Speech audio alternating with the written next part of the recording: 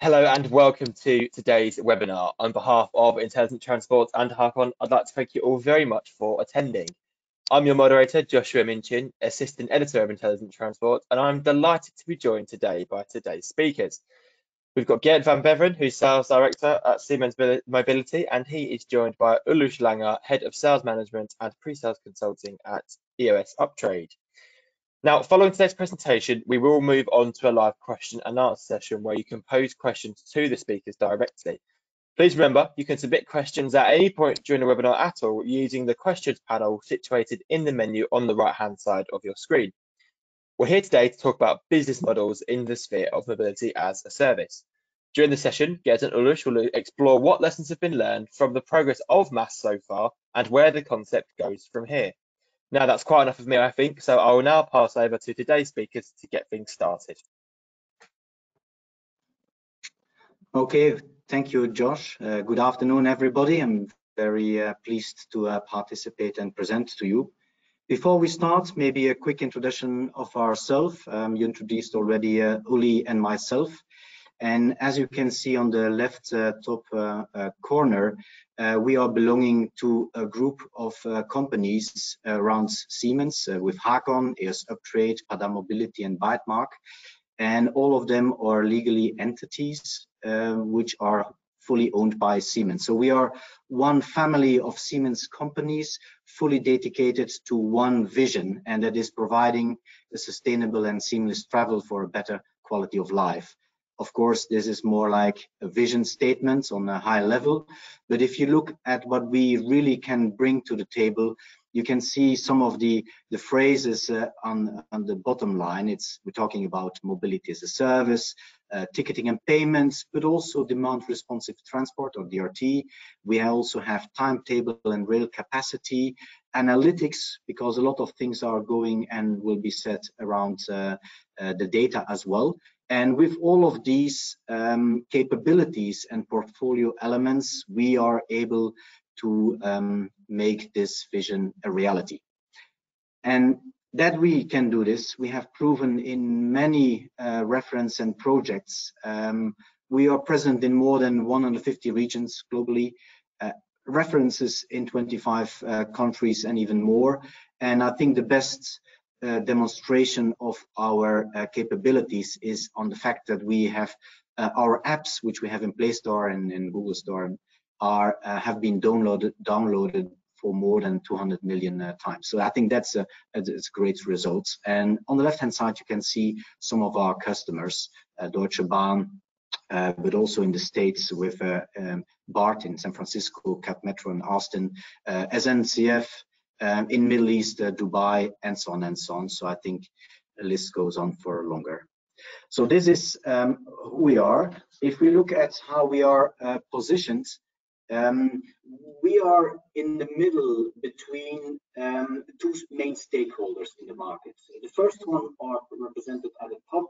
These are the passengers, and we are providing the technology of which the front-end solutions are used by passengers. I think what it exactly is, I will come back to you later on to this. The second part are the operators and the infrastructure service providers themselves. They use our technology either for offering the services in a B2C mode to the passengers, or they also can use this for improving their operations and using the data or the tools to really improve services that they bring to the market. Josh, maybe before we go into the topic of today with the MaaS and the business models and so on, maybe a quick poll would be good just to set the scene and to get feedback from the audience. Absolutely, yeah. So let's get that check from the audience. So the question we're asking you today is, what do you see as the biggest challenge in implementing a MaaS platform? And the options you've got in front of you are technical integration and data management, compliance with legal and organizational requirements, alignment of the commercial interests of all stakeholders, or making the platform attractive to end users. So I'll just read that out again one more time. What do you see as the biggest challenge in implementing a MaaS platform? Technical integration and data management, compliance with legal and organizational requirements, alignment of the commercial interests of all stakeholders, making the platform attractive to end users. So I'll just give the audience a few more seconds just to get their answers in. Okay, so quite a decisive result there. So 17% of you said technical integration and data management was the biggest challenge in implementing a mobility as a service platform. 14% said compliance with legal and organizational requirements. 18% said making the platform attractive to end users, but 50% of you said alignment of the commercial interests of all stakeholders. Ulrich, was that what you were expecting from that poll, or are you surprised by the results? No, it mirrors very much the situation in the market. And if we can go back to the next slide, you will also see why this is the case. If we look at the market and how the MaaS market is and has been developing, it's easy to map it with the Gartner hype cycle, where we went already through the huge hype 4 or 5 years ago, triggered by technology and mainly also by the B2C companies that are promising the big numbers. And then, like always, it's going down to the disillusionments. But what we see right now is definitely the technology has been put in place. Technology is there. I think this was also represented in the poll results. Technology is not the issue anymore. It's probably more to, if you would like to continue the curve, picking it up, the part that is probably missing to go to the plateau of productivity is exactly the business model, to get the things right, to get the commercial agreements in place, the roles and responsibilities. And therefore, I'm not surprised.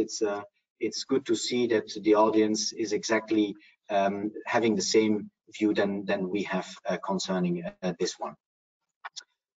If we just look at the challenges, because that was the question. If we look at what Rob Biggs, my colleague, and he's a product owner for MaaS in our unit, if you ask him what are the challenges for MaaS in the next coming years, his answer is very clear. It's really about putting all the different players together and see how they can work together. But the most important part is really about finding the right model where every player in the platform gets a fair share of the success. And I think that is also what we would like to try to answer today in this session is what is this model, and how can we assure that every player can find and identify the success that he has. So if we first look at a little bit about finding the right model, maybe it's good to find out what are the success factors that needs to be identified in order to find the model.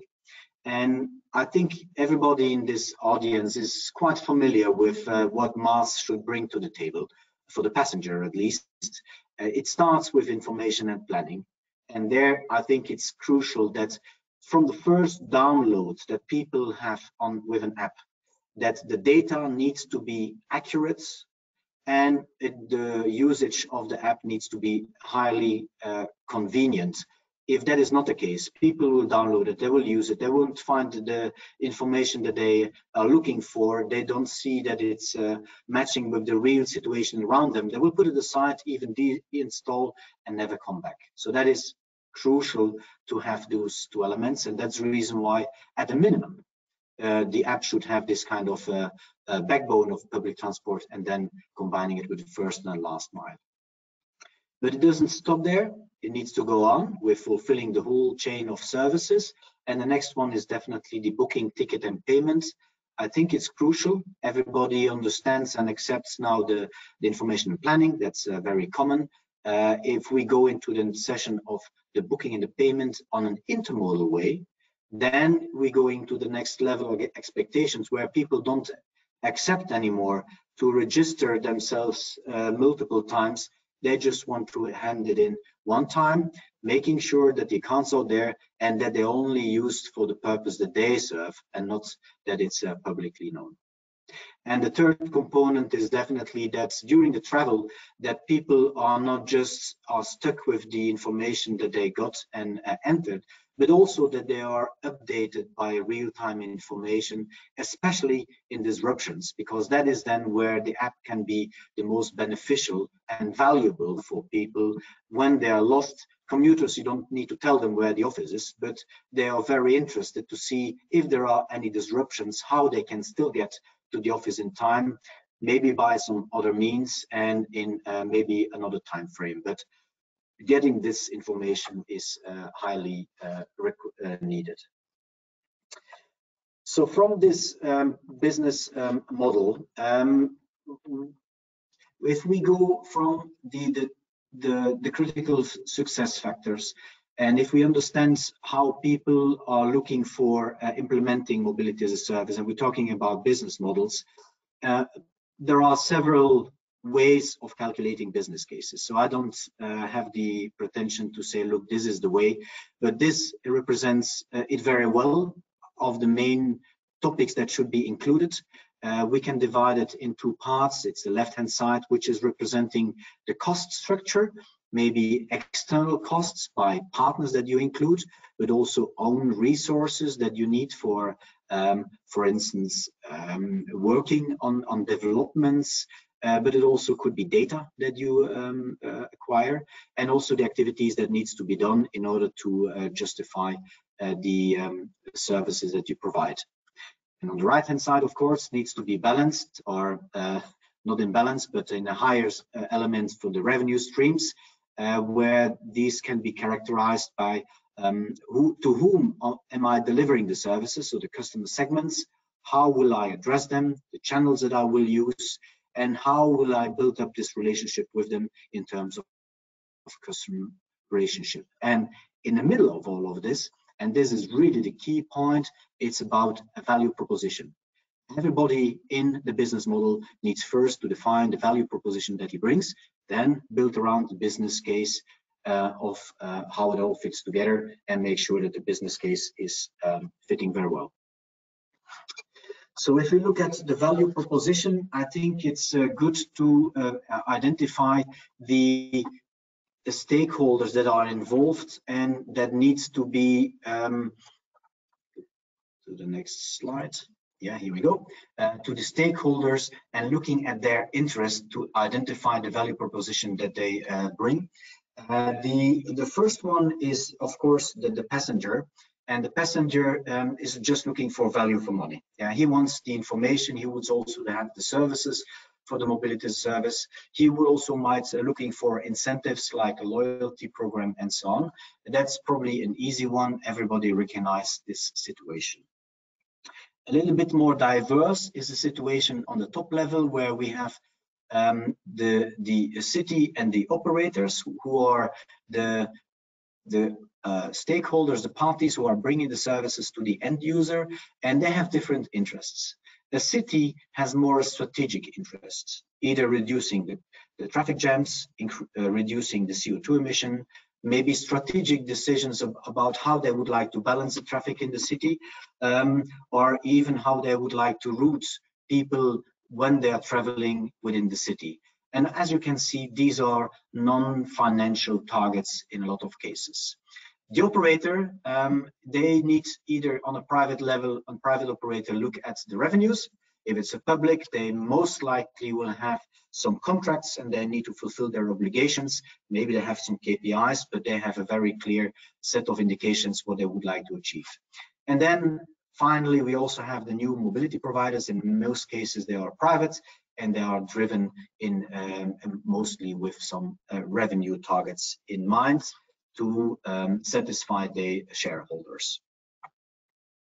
So if we know these stakeholders, and again, they are not new, but if we look at it compared with the business model question that we have on the table, is it's becoming more complex, because each of the stakeholders, each of the players involved need to make sure that he is calculating his business case, and on top, the overall business case also needs to be satisfying. That means that the MaaS providers, from their part, need to verify the business model. The owners of the platform needs to get informed about the the business model, but also the verification service providers, the payment service providers, the service contractors, and so on and so on.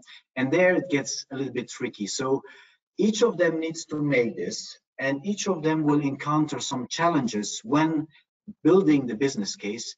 And when we look at the market and we get some feedback about what those challenges are, this is a list of feedback that we got from the market, from our customers, from our contacts about what the challenges are for them when they are making their business cases. Number one, data. It's coming back over and over again. There's also a large hype, but it's inevitable to include data as part of the business model, because it will be important as an entry point of providing the services, but at the same time also it can be a source of revenue if you own the data. And that's one of the elements also that people recommend, to own the data, not giving it away and then very expensively buy it back. Tricky part is that data, of course, everybody would like to possess this, and in certain cases also direct competitors are involved in the business model, and therefore we need to be very careful about the data, how this is served within the ecosystem of this MaaS, but also how we can guarantee GDPR compliance on the personal data, but also the data level of each of the players that they can access and that they can contribute. But it's doable. We have shown this many times. Another part is also on the public and the private, and cooperation of both might generate some conflicts. It also might give some advantages, of course, but that is definitely an element that needs to be verified, especially because the public part will be in most countries regulated and will depend from country to country. So there is not this kind of business model that can be applied in every country. No, it needs to be verified with the persons and the countries. And without going to all of them, but the last but one bullet point I think is also important, is that the economics positions and the power that the people bring into this. Let's take an example of a large mainline rail company compared to micromobility with a bike sharing in a smaller city. The balance of the interests are of course not good. So it's interesting to see how still both players can be satisfied with participating and coming to a fair agreement. And of course that will be interesting to see how they can come to this fair commercial agreement. So in order to cope with all those challenges, what we identified again is what needs to be defined. I think it's quite obvious. The roles and responsibilities, it's a no-brainer. It needs to be clear for everybody. And although it seems to be a no-brainer, it's not always applied. And therefore, I only can insist, make it clear who is delivering what are the responsibilities, and what are the agreements between the parties. We also need to make sure that the guidance, the local guidance, are respected, and especially also for competition law. I will come back to that later on. And also that that the marketing and the go-to-market that is also represented. Some people can benefit from a stronger market position and activities without that they are responsible for it. Also there, of course, they need to say, okay, how can they influence this? How can they make sure that they can benefit from this? And that is also something that needs to be agreed between the stakeholders. So one element, if we come to how it can be set up, one thing that is sure from what we observe in the market is there are many alternatives. There is not this one size fits all. It doesn't exist. And mainly it will be driven by the fact if the MaaS platform or the data pool is serving just one app, as you can see on the bottom line, or if the same pool of data, the same data platform will be used by multiple providers, multiple MaaS providers. It will become more complex, the business model will become more complex, and also the agreements on the data need to be verified much more sensitively and carefully. And therefore, I think it's important to identify first how this setup will be, and then from there, the other parts that we identified and just mentioned can be clarified and answered more quickly. So I think, Josh, this was a little bit of theory about the business model. Let's see how, if we talk about MaaS platform providers, who would be the best part of this? Maybe you can take over for the poll of this one. Absolutely. Yeah. Let's read the temperature of the audience once again. So the second question we're asking you today is, who do you think is best suited to initiate and manage a mobility as a service platform? And the options you've got to choose from are public transport operators or public transport authorities, municipalities, mobility service providers, tech companies, or other. So I'll just read that again for you one more time. Who do you think is best suited to initiate and manage a mobility as a service platform? Public transport operators or public transport authorities, municipalities, mobility service providers, tech companies, or other. So we'll just leave that a few seconds for everyone to get their answers in. Please do get your responses in. We're really keen to hear from you. And likewise, we're really keen to put your questions to our two speakers today. So please do get them in using the question panel on the right-hand side of your screen. Okay, so a little bit closer this time, but still a decisive winner. So who do you think is best suited to initiate and manage a MaaS platform? 4% of you said other, 20% of you said tech companies, 13% of you said mobility service providers, 22% said municipalities, but the clear winner with 41% of the vote was public transport operator / public transport authorities.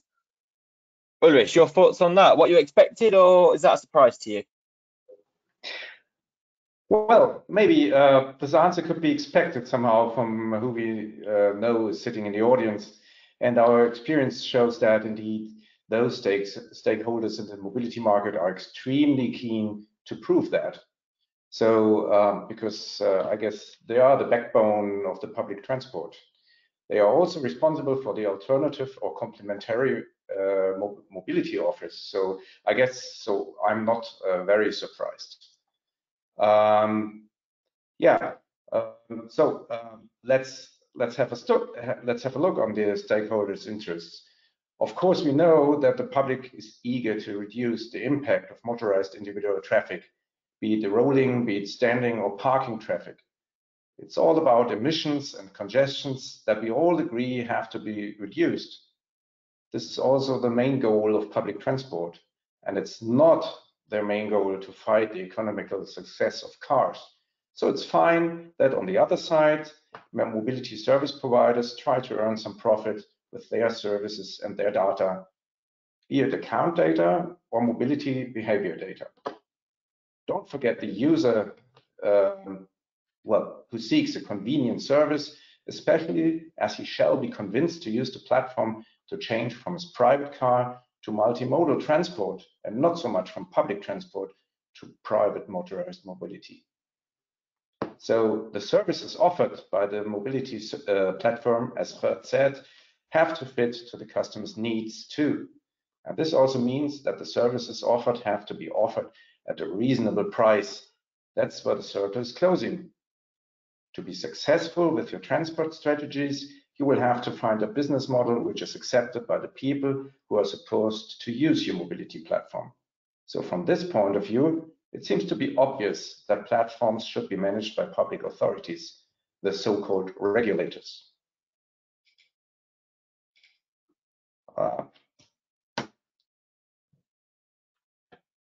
Sorry, that was too fast. Now, here we go. I guess we all agree on the fact that there have to be regulations, not only because of transport strategies, but also because integrated mobility won't work without public money spent to provide services in areas and at times where no private operator would offer his services. Not if the goal is making profits, at least. So when we have a look at this chart, coming from a report on the expected role of public authorities engaged in mobility platforms, the laissez-faire approach on the bottom of this table It's giving away all responsibility, but also manageability of public authorities, and thus influence, not to speak about enforcing public transport strategies. So we can think about whether the self-governing or governing by doing approach can be successful. Well, that can be discussed. If public transport operators can provide mobility solutions, why not public transport authorities as well? To state it clearly, what we see in this picture is not our recommendation, it's rather our experience from accompanying the market for years now.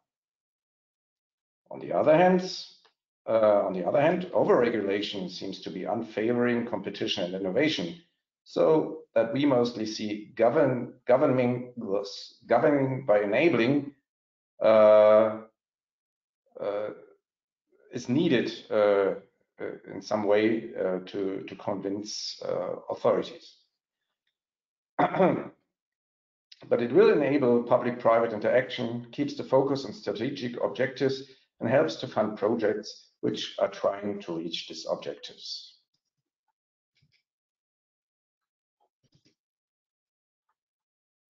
One key objective of public authorities is, of course, the provision of a discrimination-free offer.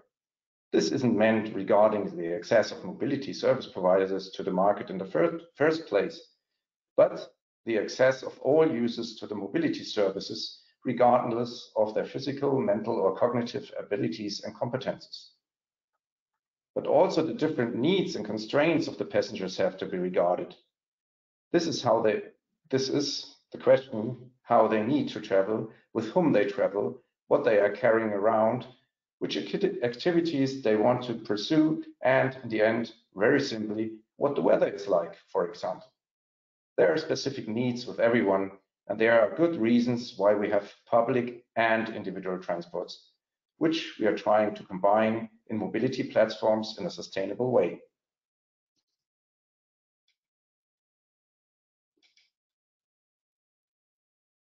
So I'll click a few further for the whole. Well, data quality is the key to enabling platforms to inform correctly and to offer services fitting to the individual needs. Nowadays, as Gerd also said, it's not only timetables, real-time data, it's also parameters for strategies that seamlessly have to go hand in hand with business strategies documented in contracts and executed by the platform's algorithms. So the business model of a platform can only work with someone orchestrating the data, be it open access for discrimination-free use, but also protecting sensitive data from abuse. And not only once when setting up the platform thanks to a funding program, but constantly during a hopefully long and lasting operation period with stable and reliable partners using quality assurance processes. Bad data lead to misinformation, which will destroy trust in the system and endanger its success. But now, enough theory. Let's see what experience we have gained in our reference project so far and what we might see in the upcoming projects, which we just started in the last month. Gerd, what can you tell us about it? Yeah, thank you, Ulrich. I think it's like you said, I mean, maybe enough with the theory. Let's have a look at the market and what we can see from there. From all the lessons learned that we have gathered right now, I think if we look into the MaaS project of the last couple of months and years, I can click to the next slide, please.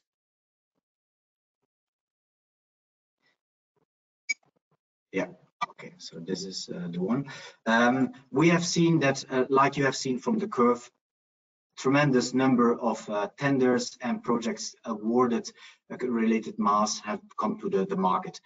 We were in the nice and luxury position that we have been awarded numerous of them, and they can be either national or regional. On a national level, Reiseplaner, for instance, in Denmark, but also recently with Renfe in Spain or Rivier in the Netherlands, but also regional MaaS platforms have been established. You can see some of them there: Luxembourg, Andorra, BART in San Francisco, also Dubai, with the Sohail app, was already in place since 5 years now, very successfully, but also Berlin with the BVG app. So I think we can draw from a lot of experiences there. And if I would like to use the time in the remaining 10-15 minutes to deep dive into two specific ones and also reflect on the elements of their business cases. So let's take a first one, which is Reiseplanen, which is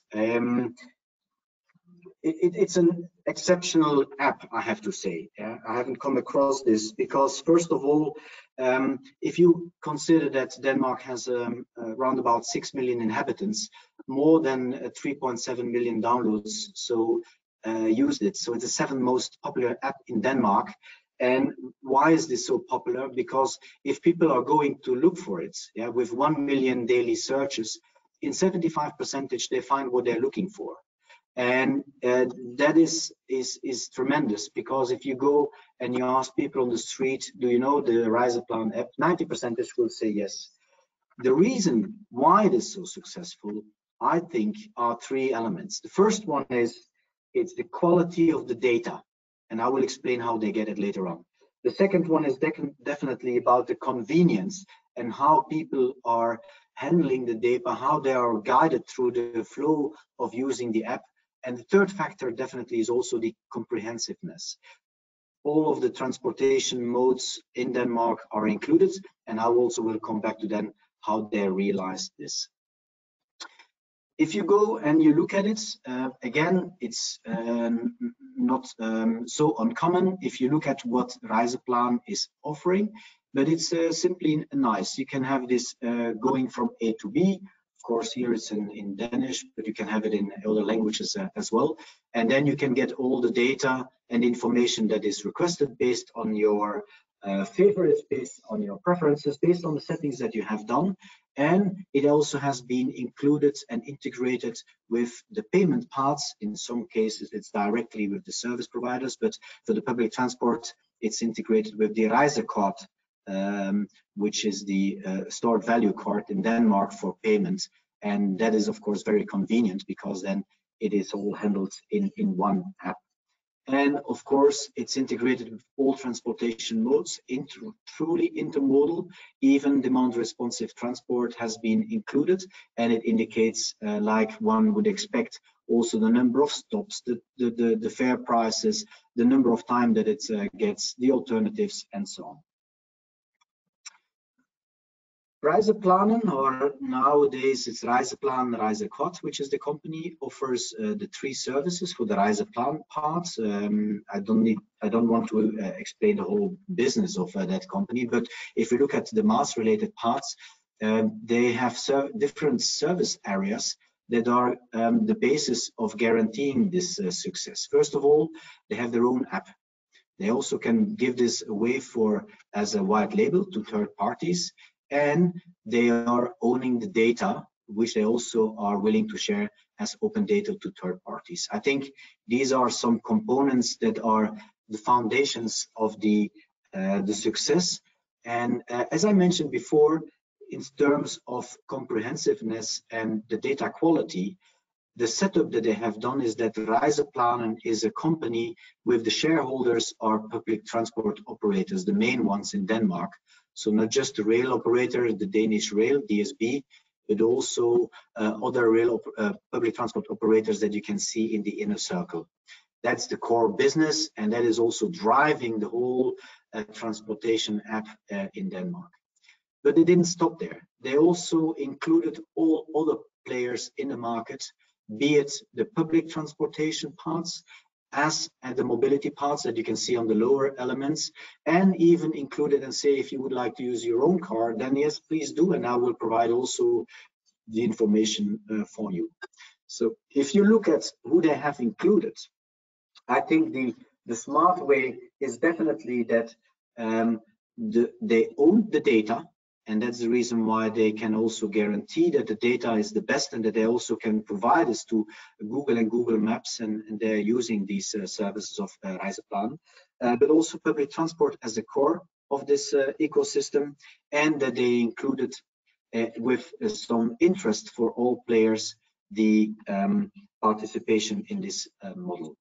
I think this is one great example that we have seen in the market.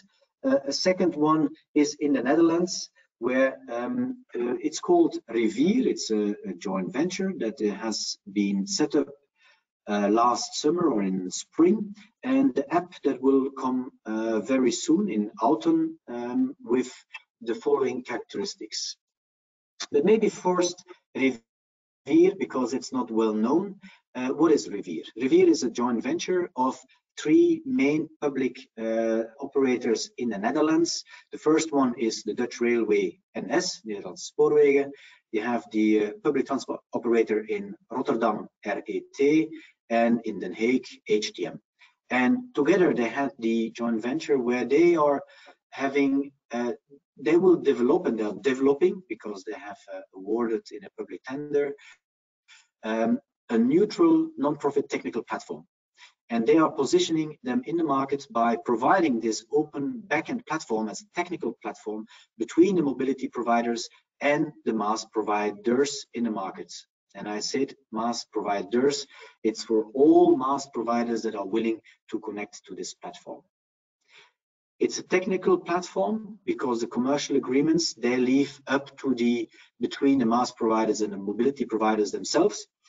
This has some advantages and disadvantages, but at least it gives the players some individual freedom.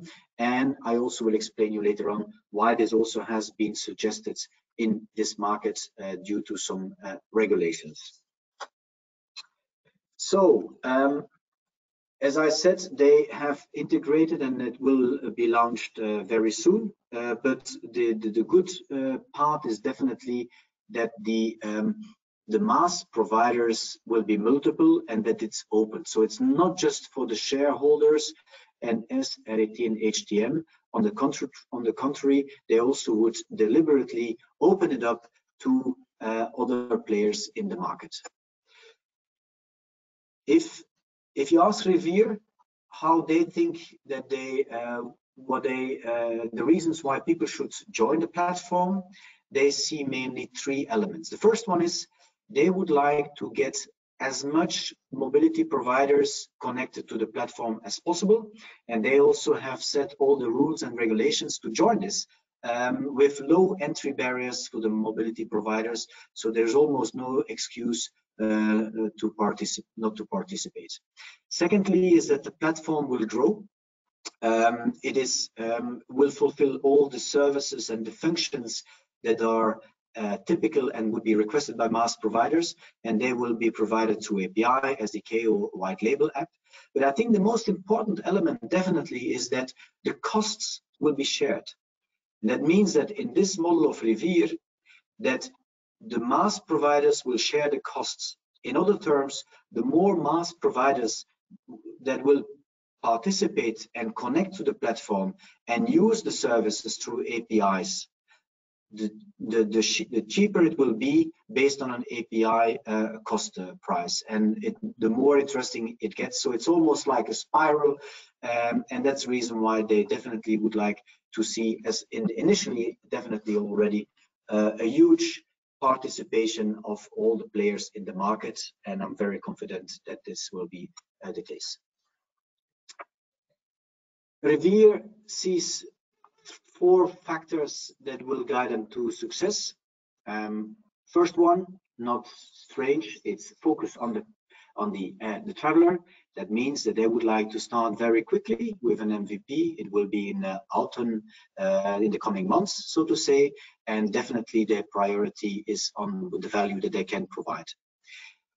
They also on purpose said, okay, we would like to make it scalable. We will start a little bit smaller. It's not so small, of course, because they already will integrate a lot of mobility and MaaS providers from the start, but it definitely will grow. And in order to make it also scalable, they also realize in the market that the standards are not always available. And that's the reason why they said, okay, we will also integrate with non-proprietary standards.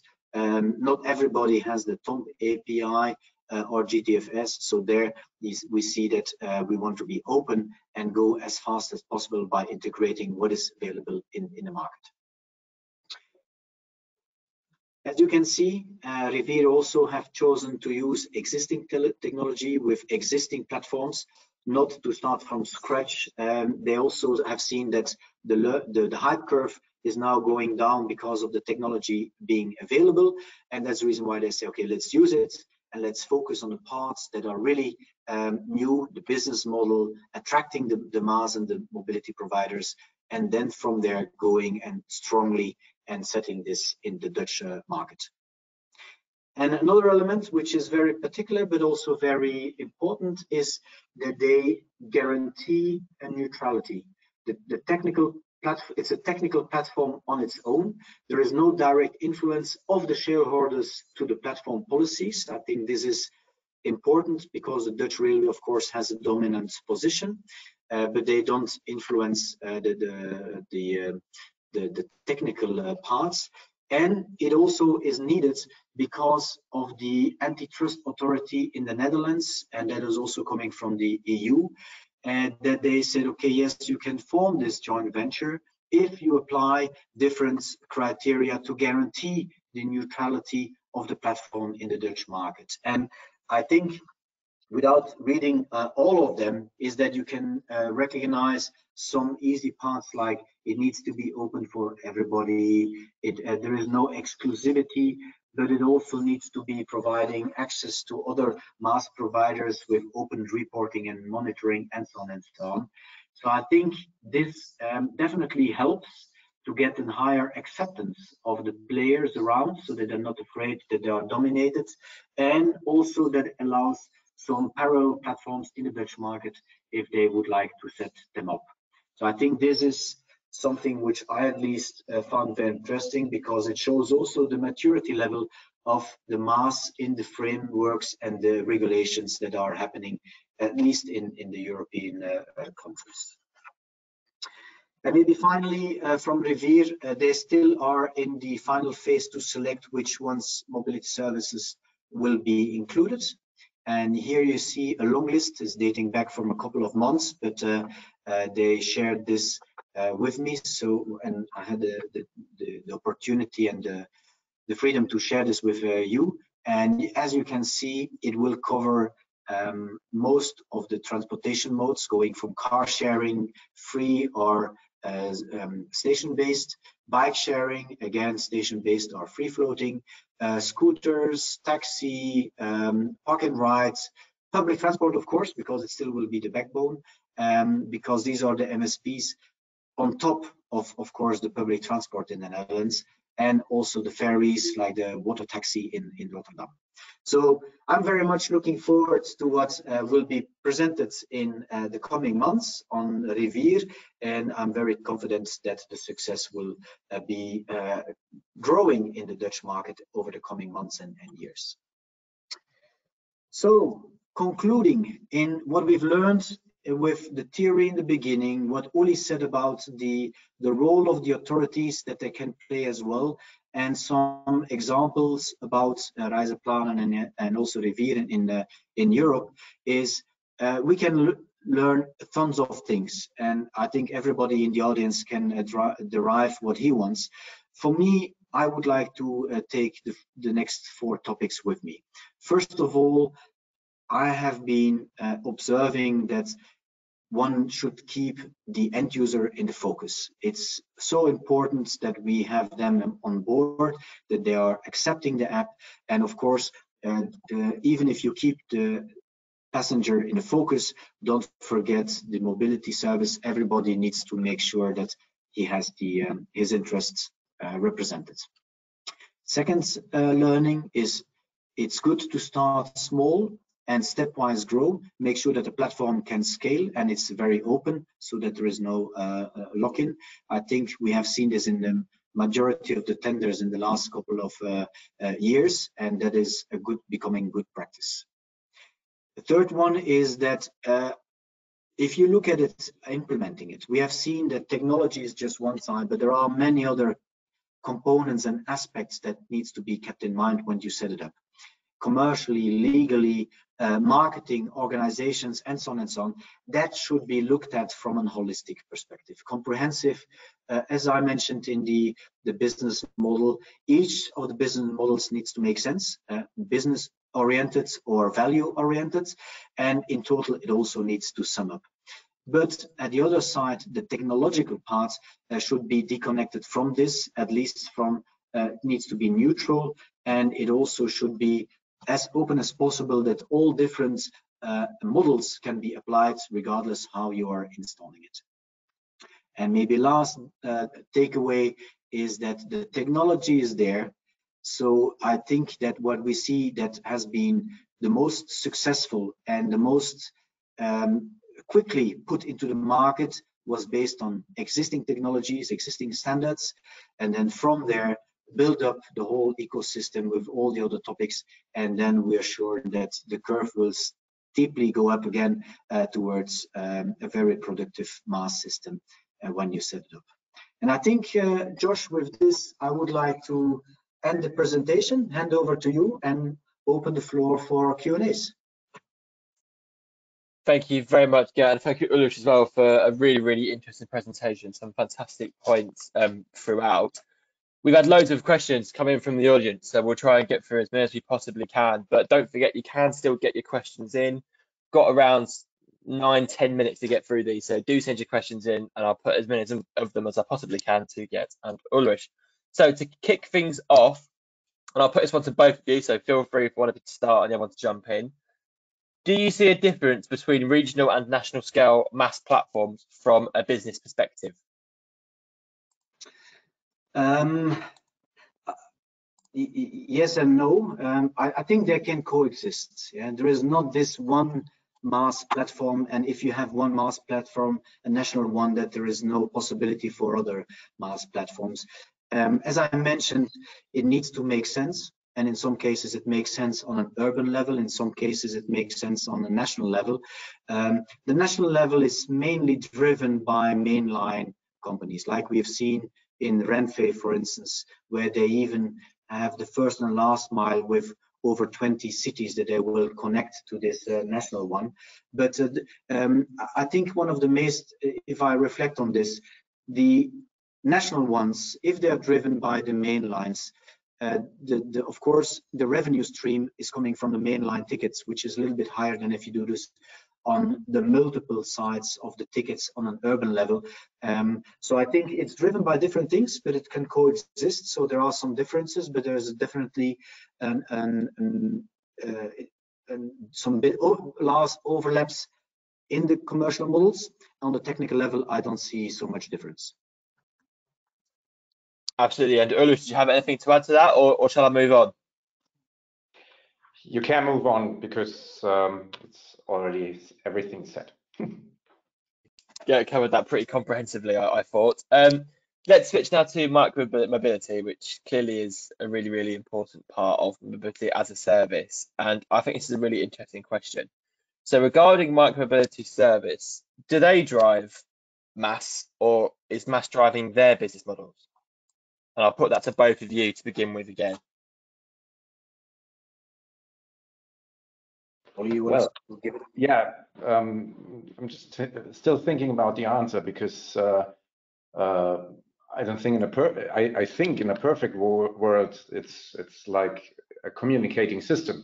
So there should not one be on top of the other. So if there's an influence, vice versa, that would be the best, because I spoke about competition and innovation, and I guess it's not good if a mobility service provider just develops their own business models without regarding the other influences that might have on the market, and vice versa. This would be the complete governing model, as I showed in this table, that if a public transport authority would impose lots of restrictions on mobility service providers, then no business model can't evolve.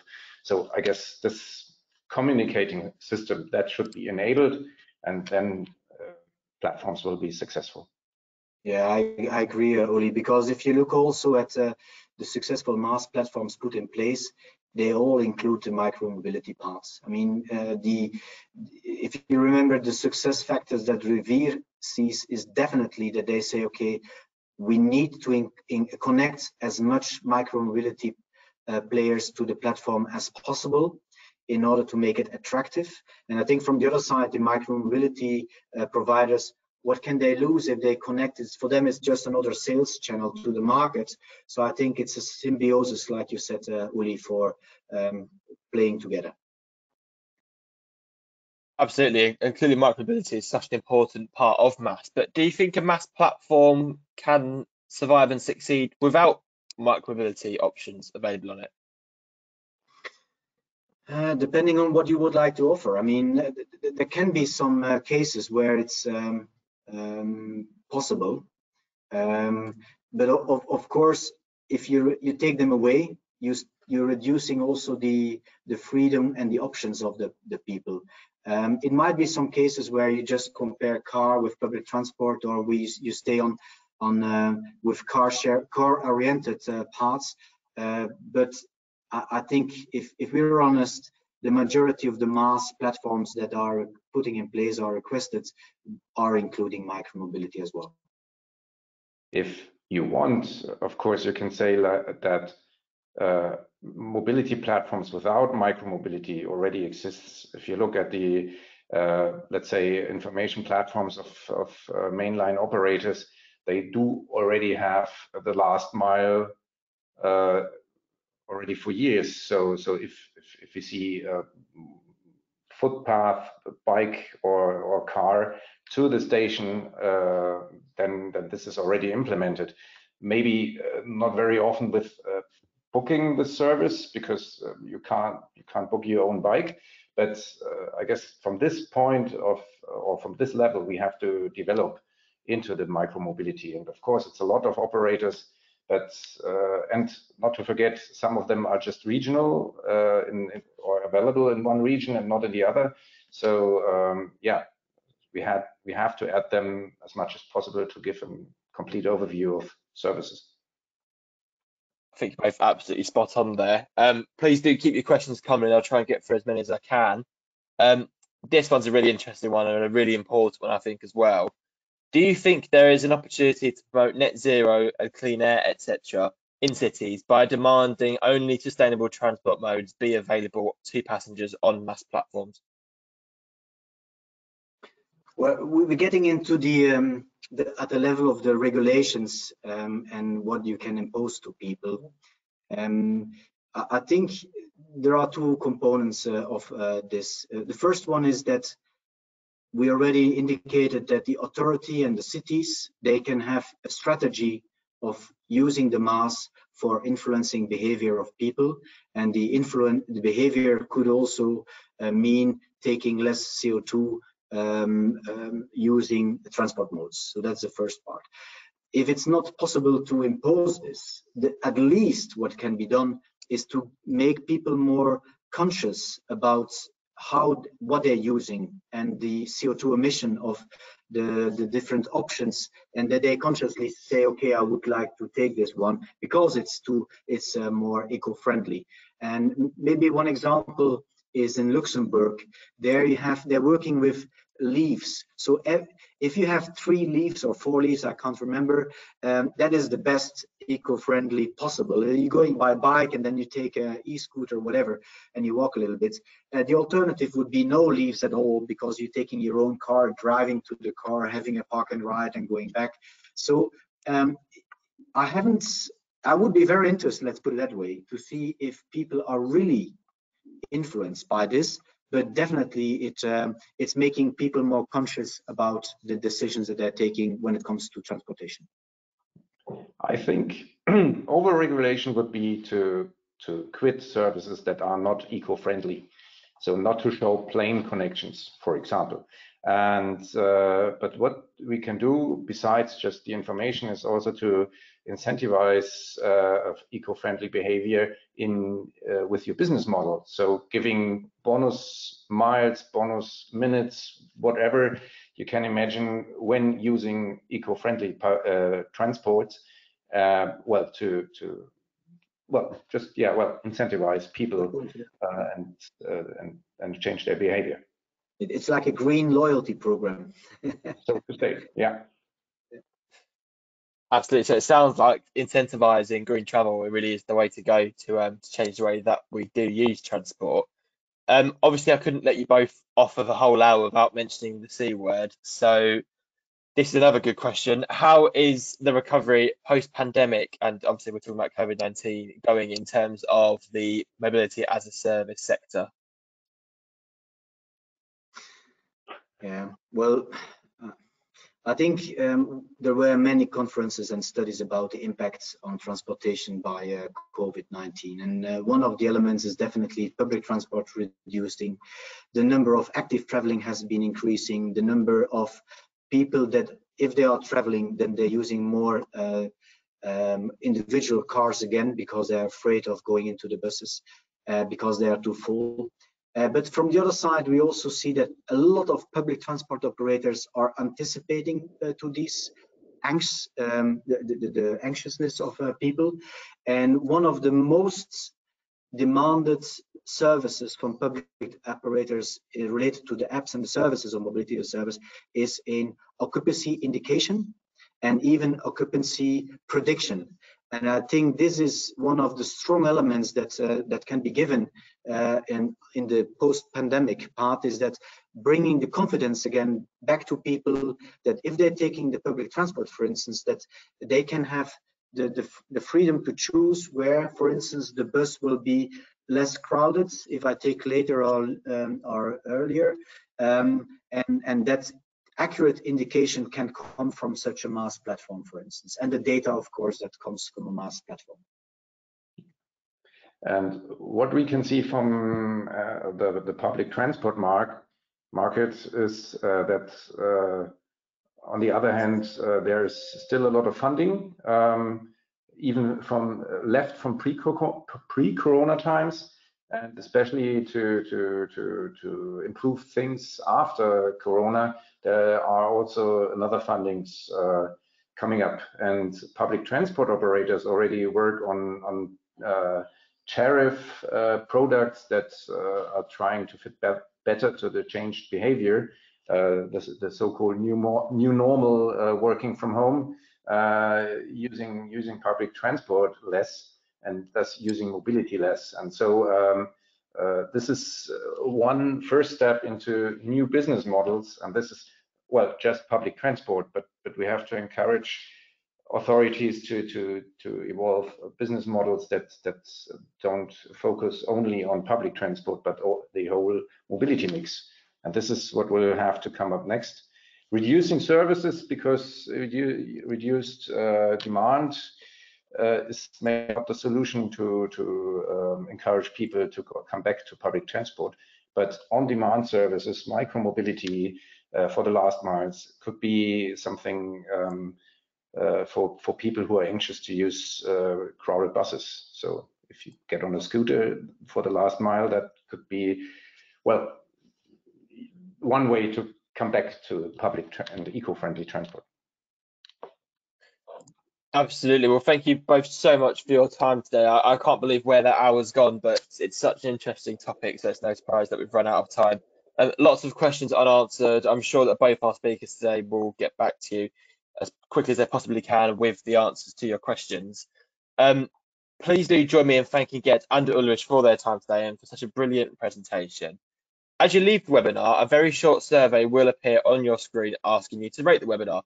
Please do take a moment to provide your feedback. If now is not a good time, don't worry, the survey will also be sent to you shortly via email. If you could complete it when you get a minute, we would really, really appreciate it. On behalf of Intelligent Transport and Harkon, I'd like to thank you all very much for attending today's webinar, and we hope to see you again very soon. Thank you very much. Goodbye.